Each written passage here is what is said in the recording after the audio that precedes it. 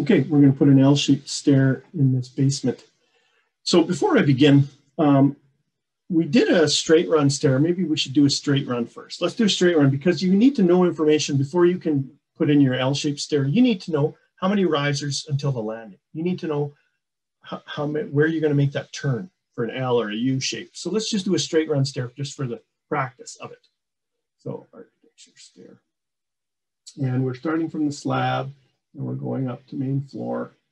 And we said 15 risers and we said it should be 10-inch run. That's not including the nosing. So that's set and we should be good to go. And we're going to start, I'm just going to run this stair right over the top of this wall. I don't even care. I'm just going to start here. Oh, and the width of the stair, if we want a 3'6" stair, we go 3'4" in width. Usually taking a couple inches off, I've found makes the stair fit.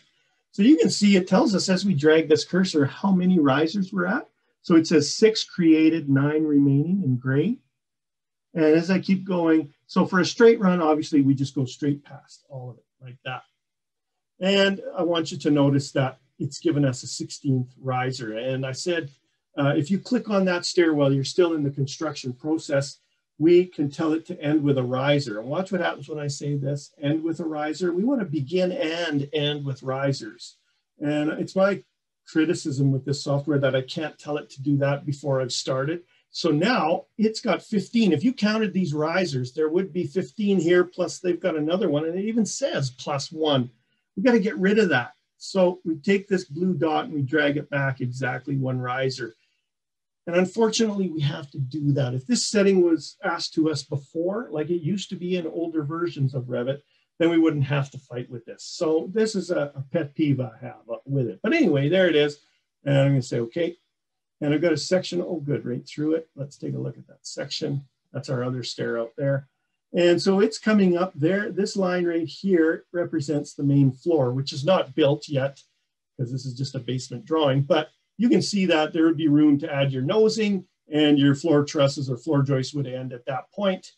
And the stair runs down and it's got a nice clean riser at the basement. Okay, so that's good. Now what we need to know about that stair, if I click on it and say edit stairs, doesn't matter which view you're in. I want to see that my riser heights here, and I'm going to take a pen and mark this down because my risers are 7 and 205, 256. We're not going to have to do measuring. We're going to use the automated landing, but we do have to know how many risers. So it's 15 risers. So let's say in our L-shaped stair, we want to go from the basement, we want to climb 8 risers, and at that landing, we'll turn and go 7 more risers. But we need to know, is it 8? Is it 7? How many before the landing? Because what's going to happen if I said from the basement, and that's where I'm constructing the stair, when I draw that line, it's going to tell me how many risers I've made and how many are left. So I want to know, and I want to preset a line for the beginning of that L shape. So watch this. I'm just going to cancel this stair. Oops.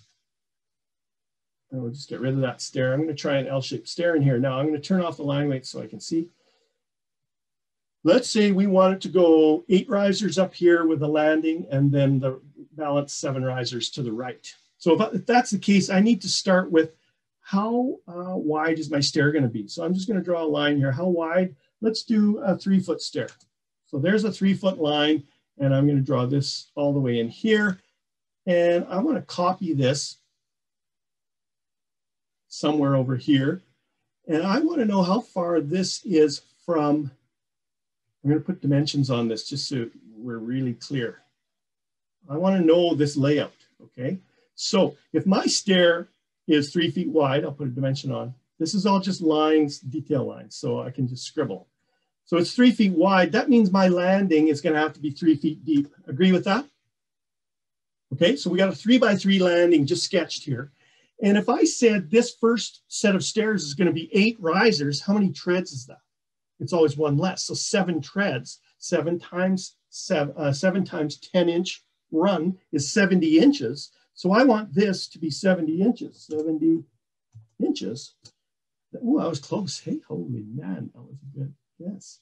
So there we are. Now I know that my stair will fit in there. Now, the reason I'm drawing all these lines is I'll have a good start point because I'll be able to start from the middle of this thing, but I want a midpoint over here. So what I'm going to do is I'm going to back this line up. You can do it different ways. And I'm going to draw a separate line.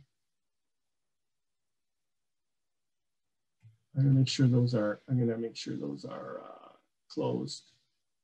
Yep, they are. Okay, now I'm going to just draw a separate line because I want to have a 3-foot line here so that it's got a midpoint when I go and pick on it. So do you see how I've got a single line here? I'll be able to pick the midpoint for that stair. Then when I turn the corner, I'll be able to pick a midpoint here. So I'll get the perfect landing. And I don't care where it finishes. We know it'll be 7 risers, which is 6 treads, which is 5 feet, right? So let's try this. Okay, stair. Close 2-side slab to main floor. Check. Then you always have to check all this stuff. 10-inch. I think you can go in and change your template formula so you don't have to do it every time. But I've got that. I got no offset. I've got 10-inch, so we're good to go. I've got the width now. It's a 3-foot stair, so 2'10" is my width, and automatic landing included. Okay, so I got that box on. So I'm going to try here now.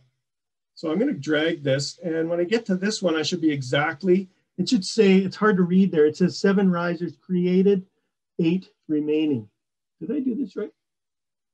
Oh, you know why it's 8? Because I can't change that stupid, pardon me.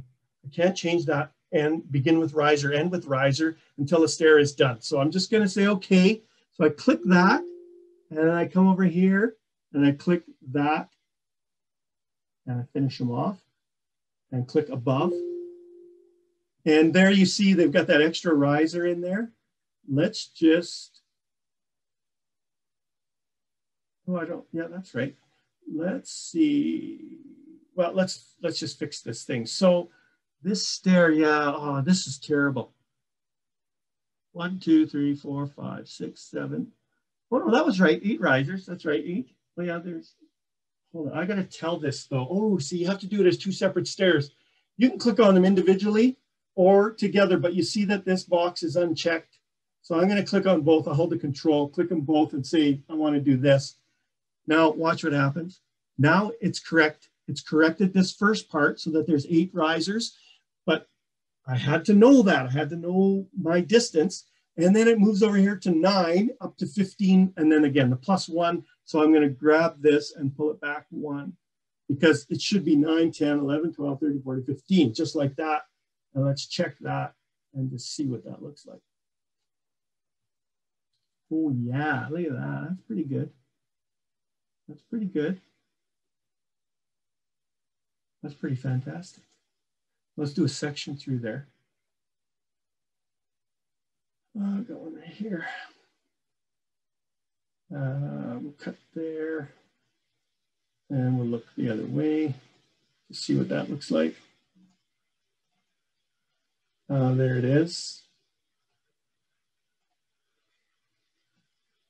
Okay, so we've got our stairs. That's going away from us, but this is in section. There's the main floor. So you've got room for your nosing and your plywood hanger.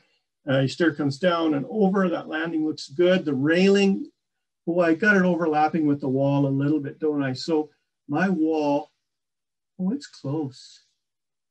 Well, pretty good there, actually, aren't they? Look at that. That's right on. Now, you want to make sure that in your wall system, you've allowed for finish, gypsum board and everything in there. So, but that's up to you. When you draw that first 3-foot wide line in plan, you're setting it, right? So make sure that you have allowed it to be far enough away from that wall. But I think that's pretty good. I'm going to put a section over here and flip that. Going up the stairs, it looks like this. Now, it doesn't show any landing construction. We'd have to show 2x6 construction in there or whatever for the landing. If I go to black and white and put the line weights on there, it's a little more evident. Sorry, I've got dimensions from another.